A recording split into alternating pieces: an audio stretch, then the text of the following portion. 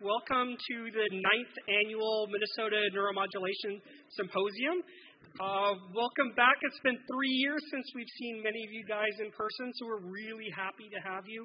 Of course, COVID's not over, so remember, do as much social distancing, wear your mask if you're comfortable with that, if that makes you more comfortable. But we're really glad to see you guys in person, and I think the energy is going to be great here, and I'm so excited to have everybody here. I, of course, want to first acknowledge all of our sponsors that have sponsored this conference. We have sponsors from the University of Minnesota, so the Institute of Engineering and Medicine. We have Institute of Translational Neuroscience and MinDrive, Brain Conditions, as well as Medtronic and Inspire as our diamond level sponsors, and our platinum level sponsors are Abbott and Surtech. And so I want to remind you, they've sponsored us to make this conference happen. All they're asking is for some time with you at the table, so spend some time at the tables, at the social, and at the breaks, and actually say hi and make them feel that they've been welcomed. So let's see. I also want to remind you that there is, I need some more poster judges. We had some people judges that had to not be here tomorrow. So if you are interested in poster judging, please let me know because we're a little bit desperate. But we have 91 posters, and we want all those poster presenters to feel that they were heard and there were people attending them. So poster judging is a great way to do that. So we have our chairs this year are Alec Widge and Ben Hayden, and the focus of this year is neuromodulation in the neuropsychiatric space, which I'm excited to hear about, and I think we have an excellent lineup. One last thing, there's, of course, the Voice of the Community session this afternoon, and then we're going to have a social afterwards. There are drink tickets inside your name tag, so in between, there's 2 name tags, but in between there's a drink ticket that'll get you either a beer or a wine just to kick things off, or a soda if you don't do that. So please, join us and be here for the social this afternoon. So, Alec, I'll let you do the introductions. All right, it's going to be a brief introduction because I think I'd rather hear what he has to say, but it is my pleasure to kick us off by introducing Dr. Jakub Tolar, Dean of our medical school, by training pediatric hematologist, oncologist, and researcher in rare genetic diseases, but relevant to us, one of the architects and shepherds of our MinDrive Brain Conditions Initiative, which is our multi-million-dollar state initiative to build technologies for repairing the brain, which is what we're going to spend the rest of the next 2 days hearing about. So with that, Dr. Tolar, thank you for being with us, and the floor is yours. Thank you, Dr. Widge. Thank you, everyone, for being here.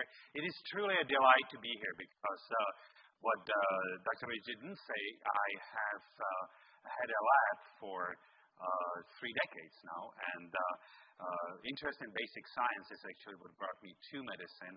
And I'm a bone marrow transplant done by day job, and part of my research has been, and clinical translation has been, in neurodegeneration that's genetic in origin. So I specialize in adrenoleukodystrophy, metachromatic leukodystrophy, globoid leukodystrophy, and some of the other ones. And I've always been intrigued by the neuromodulation. And I'd like to welcome everyone to the 9th Annual Neuromodulation Symposium that, again, has been brought to you by MinDrive and by Institute of Engineering and Medicine.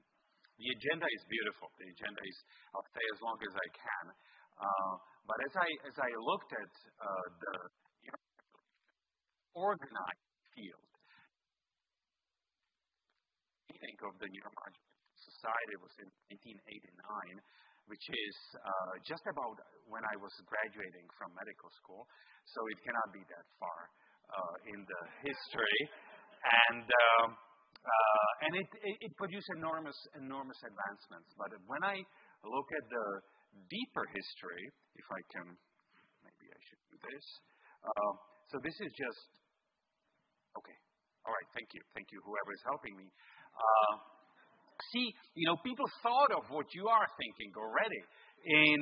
In the 4th century BC, the Greeks thought that if you put an on top of somebody's head, and you can perhaps influence the headache, the migraines. And the Egyptians, in part of the Mediterranean lake, thought that if you use the electric rays and put them at the site of pain, which would be arthritic pain in the ankle or gout in the foot, you can improve things in that fashion. Click. Magic. Oh, it happens. So we got a little better with the source of electricity. This the famous Galvani products, and you know how that came about. If you are free for a couple of hours, I would recommend that you they don't hear me. Okay. Well, I'm just doing. This is one of my artistic thespian kind of maneuvers. No, it's not. Ken Burns, just last weekend, I think, made public one of his documentaries, and I'm a great admirer of some of his other work. But this one is on the most famous American history of the 18th century, which would be Benjamin Franklin, who, as you would probably recall, has done some experimentation in electricity. So we have gotten a little further, on this, and we made some space between these phrenology masks that these heads that were attempted to treat headaches and so forth. And if you go with click, magic, yes, the structure function has always been a terrific, I think, discovery. I'm not quite sure when one would place this, but it certainly has been the masterpiece from Francis Bacon through the 18th and 17th century. But preceding that, there have been several episodes in Japan. That's the middle panel, and Nicodemus of Emesa, it's the 4th century after of the first millennium, where the first dissection has been possible. And I was always amazed, how challenging it is to define a unit of function in brain as a circuit, as we know now, rather than something that's more axial or in other symmetry like skin or liver or muscle for that matter. And one of the masters, of course, of that has been Leonardo da Vinci. This is from his notebooks, that I think was one of the first people who have been able to suggest that there is a collective brain and that the information that is in this room is not sitting in any single brain, but rather is being distributed, much like in the brain, among all of us. Click. And then the Ramon y Cajal, those of you who have been here for several years, I think it was about 3-4 years ago that the Weissman had an exhibit. Dr. Rich is nodding, so he probably saw it. This is just amazing. I look at somebody who his father told him, you cannot be a painter because it makes no money. You have to be a doctor. And he, in sort of a Richard Seltzer way, turns around, the whole life and then creates these masterful images of cells. This one, as people will recognize, there's going to be a linguistic test right now. How do you pronounce the name of this cell? Anyone? Yeah, it is that one, but it's a small nation. Nobody knows where it is. It's called Czech Republic. Purkyně is really the person who discovered them first, and they are named after him. Click. So the idea here is to really move in that maze of what science is, and as I would suggest, science is not the data. Science is not the tables and Excel sheets. Science is a mindset. Science is a way we look inside and outside of us and try to understand how things work. And we do this in a tentative way, in a in a way that we are sort of building the experimentation of the structural functional relationship, and then look around, how this works, and then iterate and change and discard things that don't. So it's a mindset. It's a way of how I think even this society today would, outside of the scientific halls, would benefit from that humility of thought, assertive humility, competent humility, but humility nevertheless.